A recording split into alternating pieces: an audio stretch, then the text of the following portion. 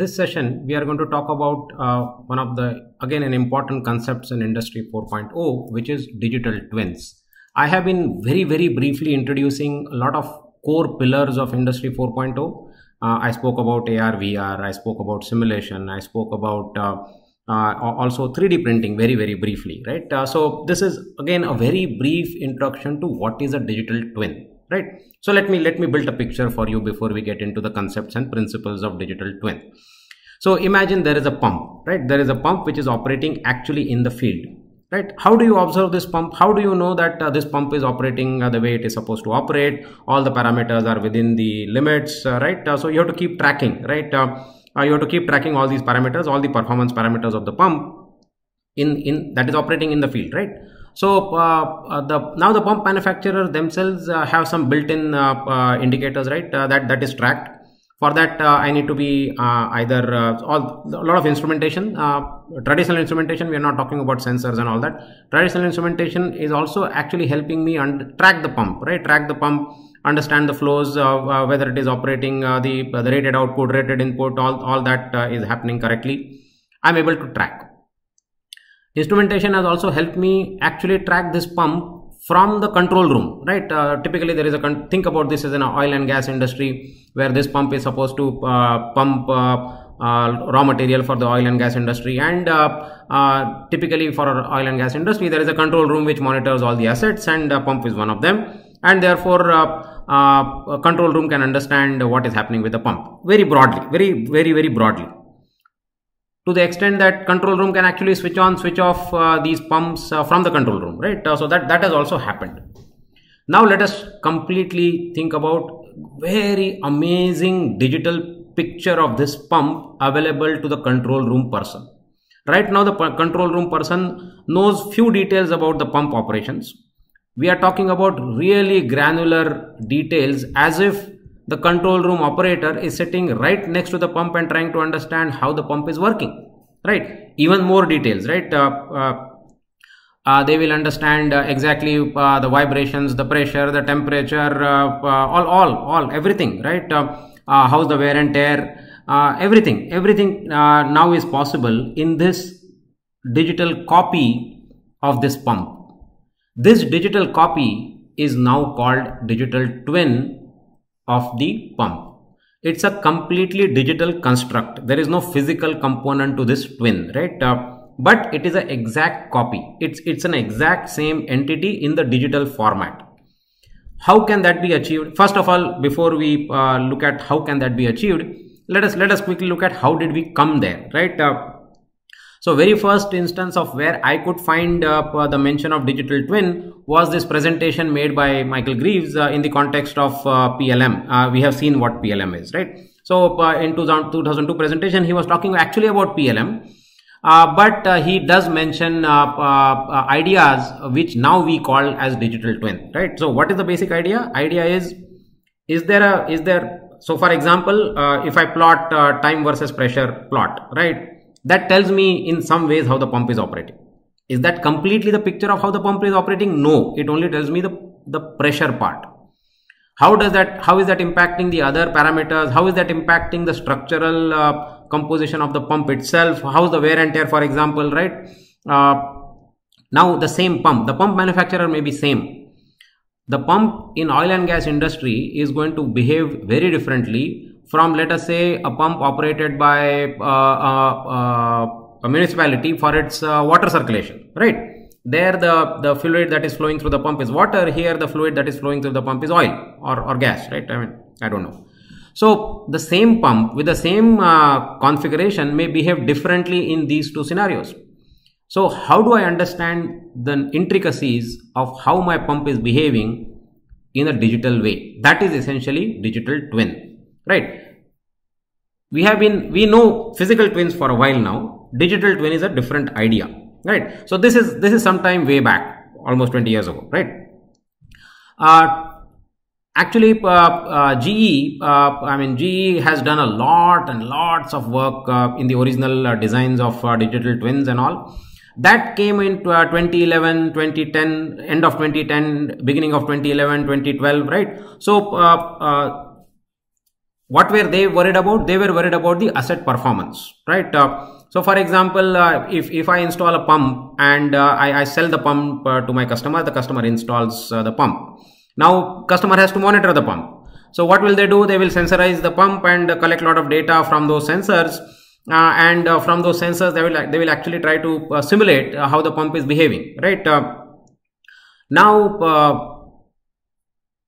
one time transaction will be with the pump manufacturer who has sold the pump, but the vendor who actually sensorizes the pump, collects the data, analyzes the data, will be closer to the customer than this pump manufacturer is, right? The idea at that time was, well, why can't the pump manufacturer themselves sell this entire digital version of the pump along with the physical version of the pump, right? But it will go much beyond sensorized data. We are talking very, very detailed analysis of the physical asset, right? So, so it's a digital informational construct. It is so here we have to make a differentiation between data construct and digital construct. Obviously, in the context that digital is a much bigger entity than data, right? So why are we interested in doing this? We are interested in doing this purely for one purpose, one objective only, which is to understand the behavior of the physical asset. I want to emulate, I want to simulate the real behavior of the pump by constructing a digital twin of the physical system, right? I'm talking about pump. It could be any asset, right? Any asset, any machine, any system, right? Any system. So that's the idea that we are talking about, right? So how do I if the picture is still not complete in your mind, let me build it further, right? So for the pump, so I will have sensors everywhere which will tell me all the vibration, pressure, temperature, flow parameters, all that will be collected. Then I will also have fluid mechanics models, right? I will also have fluid mechanics models. I will also have stress strain models to understand what are the stresses the pump is going through, what are the wears and what is the wear of all the blades and all that because of this fluid flow and because of the stresses that it is going through, right? I will have those models also available in my digital entity.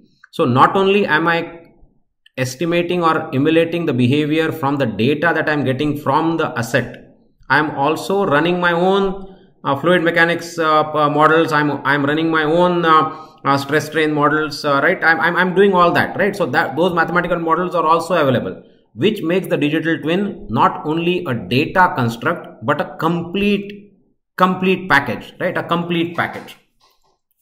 So it is essentially a multi-physics, multi-scale probabilistic simulation. At the end of the day, it is simulation. I am simulating a physical asset in my lab, right?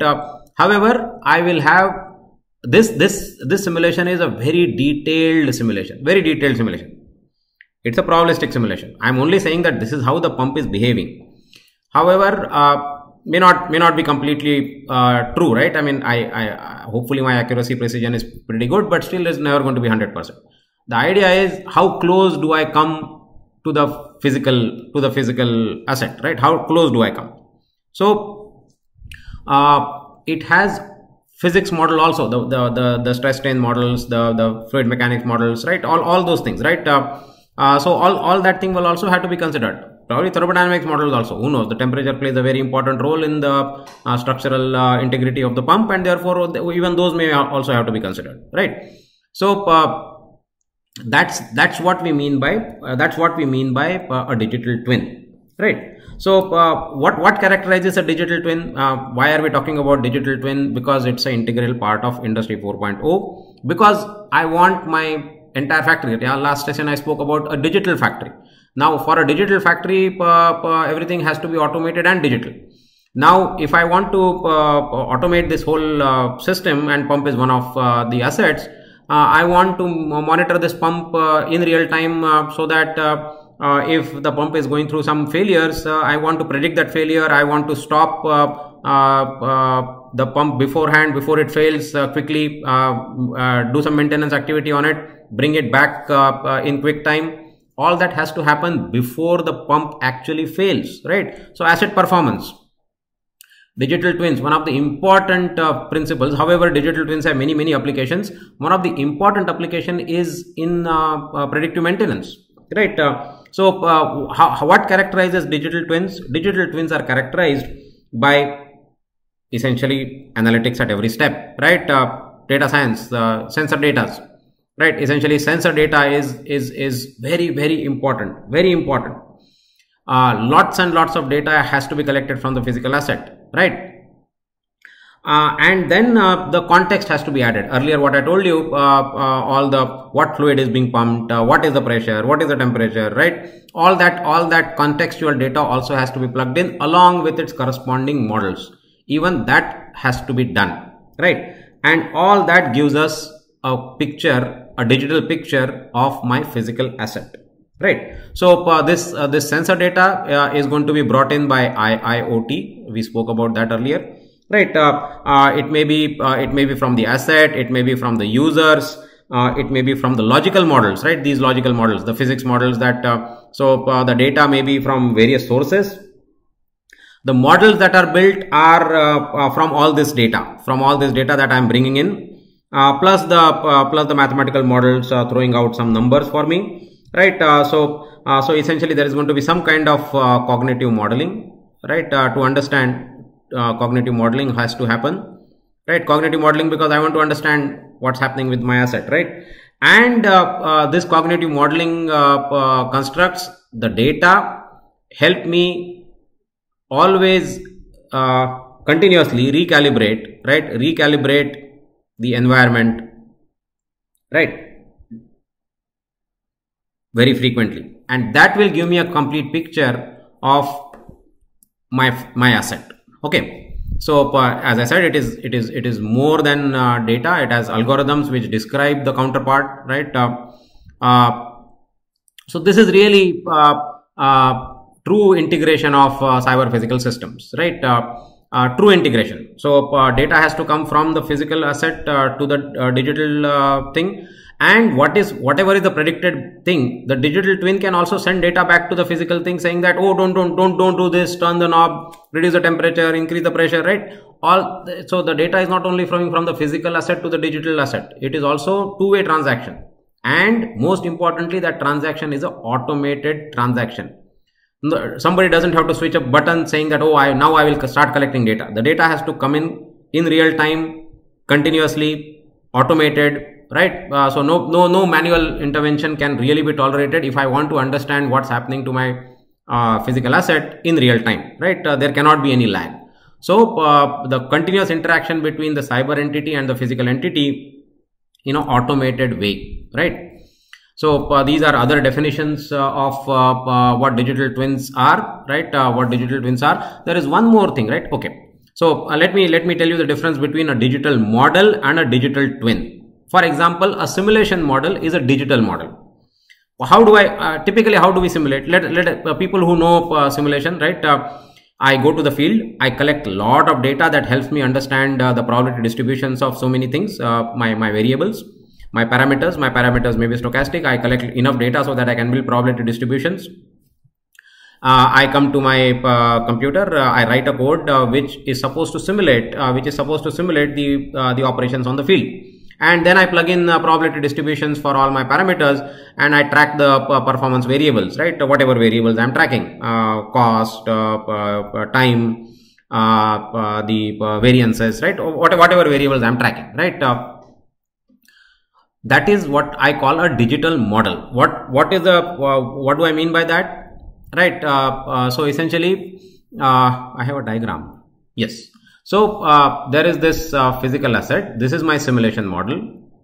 This is a simulation model, and I built my simulation model by getting data from the field. There is a manual data collection. I enter all the probability distributions in my digital model, right? Which is my simulation model. Whatever is the recommendation from the simulation model, then I say, these are the knobs that I need to turn on my physical asset. These are the knobs. These are the things that I need to do on my field so that the field operations are working in the optimized way. right? So it's a manual data communication between the physical asset and the digital model. That is different in digital twin. In digital twin, we really are talking about automated data sync between physical asset to the digital asset, and the conclusions and the insights from the digital assets back to the physical assets. So digital assets are controlling the physical assets automated digital way, right? There is no physical intervention, there is no manual intervention needed, right? So we are talking about digital objects also controlling the physical object, right? So if I know that the wear and tear is going out of the threshold and I need to shut down the pump, I don't have to tell a worker, oh, please shut down the pump. It has to happen automatically, and the trigger to the maintenance has to happen, right? So that is the difference between a digital model and a digital twin. I will stop by mentioning one more point, right? So essentially there is a bidirectional flow of data, right? And most importantly, multiple threads of information. That's the last point I will make, and I will stop. So we are not saying that the data comes only from the physical asset. The data may come from various other systems, right? The data may come from CAD. I need to go back and understand what the design of the pump was. Look at the FMEA of that we had created at the design stage. Probably that will help me understand all the failure modes and then predict all the potential failures, right? I may have to look at the PLM data, right? There may be something in the manufacturing processes that will tell me how to build my digital twin. So there are multiple threads of information that are coming in and actually making this digital twin more and more more real, right? More real. Okay. So that's really the richness of digital twin compared to a data model, compared to a digital model. Digital model really picks up data from the field and builds a simulation model. Simulation model may have some contextual information, some contextual modeling also, some cognitive modeling. But that cognitive modeling is only reactive, it's not proactive, right? Here, because of the real-time data sync, I build that proactive nature in my digital asset. Okay, so that's really the difference. What's the data science component in digital twin? Okay, so it is expected that nearly 20 billion devices are going to be connected, right? That's what Gartner says, right? And what kind of data are we talking about? We are talking about 40 zettabytes of data, right? Everything, structured data, semi-structured data, unstructured data. So building these kinds of models for our assets, we can say, well, it is going to become easier because lots of devices are anyway connected. It's going to become easier because I have lots of data. But sifting through the data and picking out what is relevant, what is going to impact my asset more, what is going to be not relevant, how does the physics model say, or what would a physics model predicted? All that is where the intelligence is, right? If you want to make the digital twin smarter, not just a dumb copy, right? All the mathematical models along with the data is going to give us the key. Okay. So that's my really short summary of digital twins. I will stop here, and that will conclude my discussion on various aspects of Industry 4.0, which are very, very important, very critical for industry right now. Huge investments going on in these areas, huge investments in 3D printing, huge investments in AR, VR, huge investments in building digital twins. Digital twins are important, right? For example, let us say that I have a wind power generator, right, somewhere, and that all those generators are located in remote areas. If I want to track them, if I want to understand, do I need to send a person to repair some of these blades, right? That's where the power of digital twins are going to be very important. Imagine building a digital twin for a jet engine of an aircraft. When the aircraft is flying, right, I need to understand, I need to be on top of everything, real-time monitoring of my jet engine.